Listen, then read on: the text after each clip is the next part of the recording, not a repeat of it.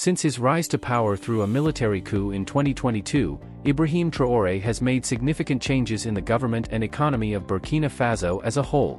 Applauded by others and the people of Burkina Faso as an exemplary leader, he has since made an effort to stabilize the nation and ensure the greater good of others. In a recent cabinet reshuffle of December 2023 being the fourth already in his tenure, he replaced various key officials in the transitional government, notably the Minister of Foreign Affairs, the Minister of Mining, and the Minister of National Education, among others.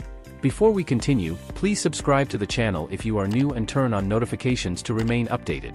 Captain Ibrahim Traore carried out a partial reshuffle of his government, notably concerning the head of diplomacy, according to a presidential decree.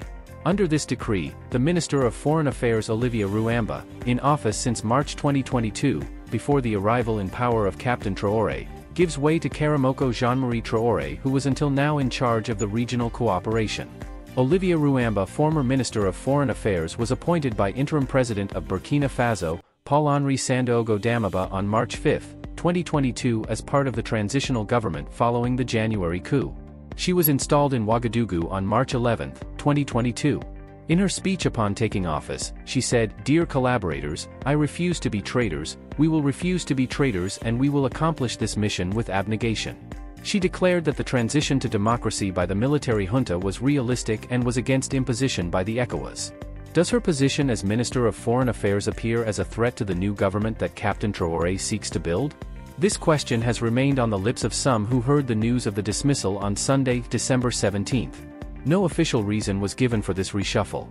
Other portfolios are concerned. At National Education, the Secretary-General of the government Jacques-Sostine Dingera is appointed, while Yakuba Zabra Guba replaces Simon-Pierre Bussam at Mines, in this country which mines gold, zinc and manganese in particular. In July, Parliament modified the mining code, allowing the government to use part of mining taxes to support security and development efforts in regions affected by jihadist attacks. Gold production in the first 9 months through September decreased by 4% from a year earlier to 41.9 tons, according to government data. That was after output in one of Africa's biggest producers declined by 13% to 58.2 tons in 2022, according to the data.